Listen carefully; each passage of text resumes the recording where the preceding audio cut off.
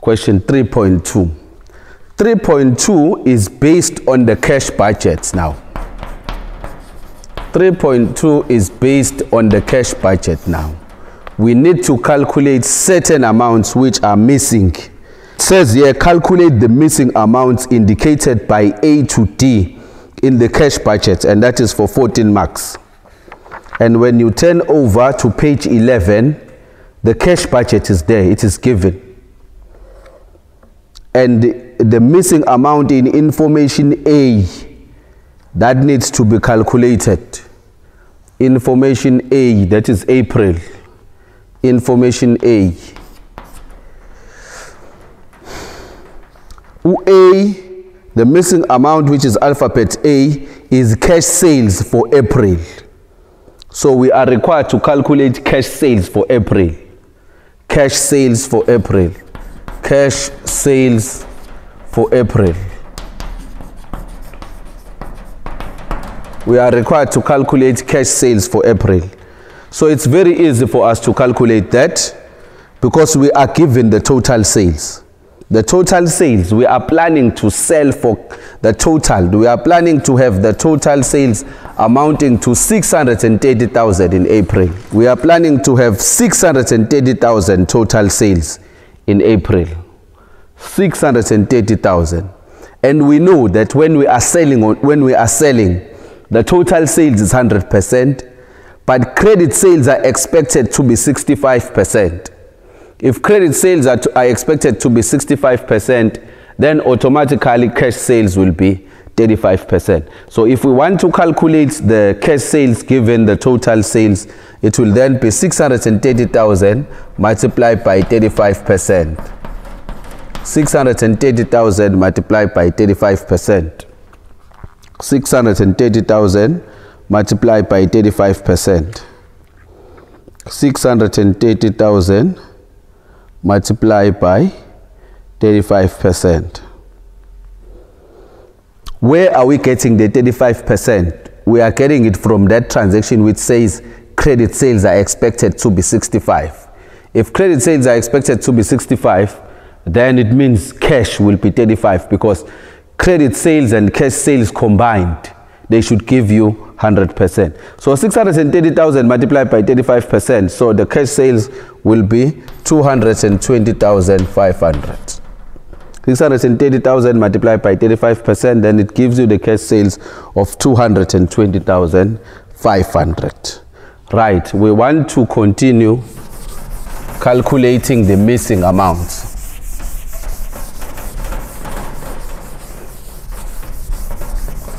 We are calculating the missing amounts. The second alphabet in the missing amounts is B. We want to calculate B. Right? We want to calculate B. And then if you look at B in your question paper, your B is the loan from Janet Blom. Loan from Janet Bloom. That we need to calculate. Loan from Janet Bloom. For which month? We are going to be taking an additional loan in April. Loan from Janet Bloom in April. We are planning to take an additional loan in April, but the amount of the loan that we are planning to take is not given. We are required to calculate it. The only thing that we are having here is the interest on loan. We are having the interest on loan for March, which is 1,365, and April it is 2,625. And if you turn the page onto page 10, there is information about loan from Janet Bloom. Let's just read it. That is information D. Janet Bloom has provided a loan to the business at an interest rate of 9%. So Janet Bloom is giving us a loan at an interest rate of 9%. Interest is not capitalized, and 1/3 of the loan is repaid to her on the 31st of December each year. As the company was still experiencing cash flow problems owing to the coronavirus lockdown in 2020, Janet agreed to increase her loan to the business on the 1st of April 2021. So we'll be taking a new loan on the 1st of April 2021, but the amount of the loan is not given. That is what we are required to calculate. How much are we going to be taking in the form of a loan from Janet Bloom on the 1st of April? The only thing that is here which will lead us to be able to calculate the loan amount is the interest. If you look at the interest for March, it was 1,365, and in April it went up to 2,625 because of a new loan. So let's calculate the increase in interest.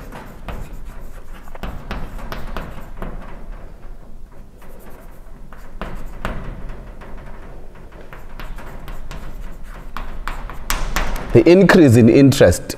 Interest for April is now 2,625. 2,625 minus the interest for March is 1,365. 1,365. So let's get the increase. How much is the increase?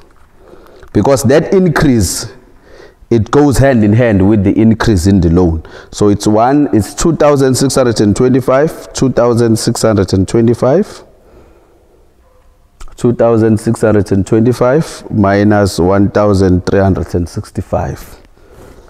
2,625 minus 1,365. So the increase is 1,260. So the increase in the interest per month is 1,260. And we know that the interest on loan is 9% per annum. The interest on loan is 9% per annum. So we need to multiply this by 12 so that we are able to reverse 9% per annum, which is going to be 100 over 9 equals to. So it will be 1,260. 1,260 interest per month, and we want to convert it to be our interest per annum. 1,260 multiplied by 12, so per annum it is 15,120, and we are reversing 9%, because remember this is the interest at 9%. So we want to reverse 9% so that we go back to the loan amount. So 9% is 9 over 100, so when you are reversing it will be 100 over 9. So multiply by 100 over 9. This is giving us 168,000. So the loan amount, the new loan amount that will be taken in April is 168,000. And if you want to prove this, you can take this 168,000, you multiply by 9%, which is the interest, multiplied by the by 1 month, which is 1 over 12. If you say 168,000 multiplied by 9 over 100, which is 9%, multiplied by 1 over 12, this is giving you 1,260. This is giving you 1,260 interest.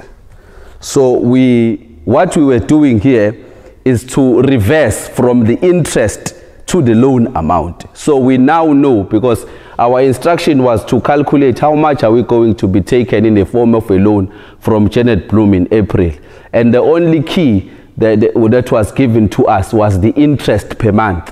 The interest is 1,260. So if we are reversing that, we started by taking this interest and we converted it to the amount per annum, because you can't be able to reverse the interest because the interest is per annum and this amount is per month. So you need to start by converting this amount to be per annum. So that's 1,260 times 12, and then you reverse it's 168,000. And here we are proving that exactly the loan that we're going to be taking is 168,000, because 168,000 multiplied by 9% interest multiplied by 1 month, which is 1 over 12, is giving us 1,260. So 168,000 is the final answer. That is the loan that we are going to be taking from Janet Bloom in the month of April. So we are continuing, we are calculating the missing amounts. the missing amounts. The following one is C, alphabet C. And what is it that is required in alphabet C? We are required to calculate the salaries of sales assistants for April. Salaries of sales assistants. Salaries of sales assistant. Salaries of sales assistants for April. Salaries of sales assistants for April. And the amount is not given. The only amount that is given here is the salaries of sales assistants for March. But the April amount is not given. And we are told that we need to go and see information E. And the information E is on page 10, where there is a story about the sales assistant. So let's go to our question papers and check the story of the sales assistant. We are told that the sales assistants all earn the same monthly salary. So they are all earning the same monthly salary. That's number one. And these sales assistants were promised a 5% increase in salaries with effect from April. So in April, they are going to be getting an increase in their salaries of 5%. And the business employed 2 sales assistants in March. So in March, we have 2 sales assistants and plan to employ an additional assistant from 1 April 2021. So the business is planning to employ an additional. So it means in March, they were only 2. Because we need to use March figures to be able to calculate the salaries of sales assistant for April. Because it is only March figures that are provided. We are told that their salaries for March was 22,400. The salaries of the sales assistants, it was 22,400. And the transaction told us that the business employed 2 sales assistants in March. They were only 2. So let's just divide this by 2 so that we are able to see how much is paid to each sales assistant. So 22,400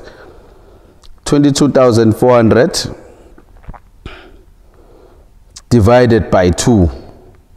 So each sales assistant is paid 11,200. Each sales assistant in March was paid 11,200. Remember the transaction that says there, they were promised a 5% increase in salaries with effect from April 2021. They were promised a 5% increase. So this amount without increase, we assume that is 100%. So if these people are promised a 5% increase, so we multiply this by 105, 105%. So by so doing, we are adding 5%. So let's see how much are they going to be earning now if they are giving a 5% increase. 11,200 multiplied by 105 over 100. It's 11,760. Each sales assistant will now be getting 11,760. They were earning 11,200 and they were promised a 5% increase. So therefore now from the 1st of April, each sales assistant will be getting 11,760. And remember that we said there is a transaction which says the business plans to employ an additional assistant from the 1st of April. We are planning to employ, so we had 2. If we are employing an additional one, so it would mean we will end up having 3. So now we have 11,760, which is their new salary after the increment, multiplied by 3 sales assistants. 11,760, that's 11,760 multiplied by 3. 11,760 multiplied by 3. 11,760 multiplied by 3 equals to 35,280. 35,200. This is what is going to be paid. The salaries of the sales assistants for April will be 35,280. Each sales assistant was earning 11,200 in March and they were only 2. With the 5% increase, their salaries will be going up to 11,760. And with an additional one, so it means the sales assistant will now be 3. So 11,760 multiplied by 3 equals to 35,280. And now Roman figure C has been solved. We now know how much is going to be paid to our sales assistants in April. And then Roman figure D, alphabet, this is D. We are now in D, alphabet D. The missing amount in alphabet D is rent expense for March. And we are told to see information F with how much are we going to be paying for rent. How much will be paid for rent in March. The only amount that is given is rent for April. And rent for April is 39,960. Rent for April is 39,960. And we want to reverse back to March. With how much was rent for March? How much was the rent for March? Right, if rent for April is 39,960, let's then refer to information F to know the changes. Information F, we are told, that is bullet 2. That's information F. The director secured premises in a local shopping mall from Propco Ltd with enough space to cater for the expected number of customers. Rent is charged per square meter according to the floor area. The rent increased by 11% per annum commencing on 1 April. So rent increased by 11% commencing on 1 April.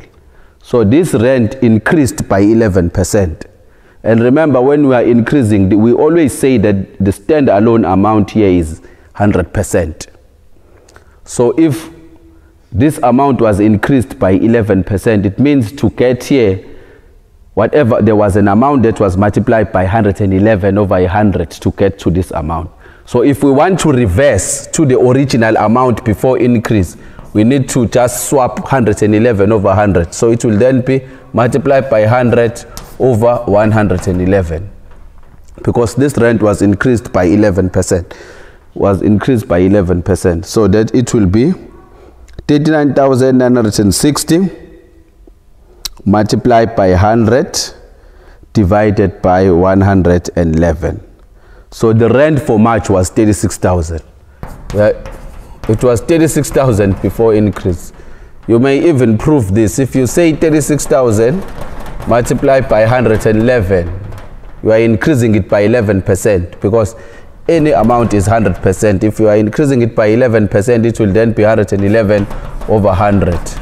36,000 multiplied by 111 over 100 will give you 39,960. So in March it was 36,000 and it was increased to 39,960. And we are given rent after increase. We just have to reverse. And when you are reversing, you just have to swap this. It's 111 over 100. Because we are reversing, it will be 100 over 111. And then we are able to get to the correct amount of 36,000. Right. So Roman alphabet D has now been resolved, which then brings us to the end of question 3.2, wherein we were required to calculate the missing amounts indicated by A to D. So we have calculated the missing amount in the cash budget A. We were required to calculate the cash sales for April B, loan from Janet C, salaries of the sales assistant, and D, it was rent for March, rent expense for March.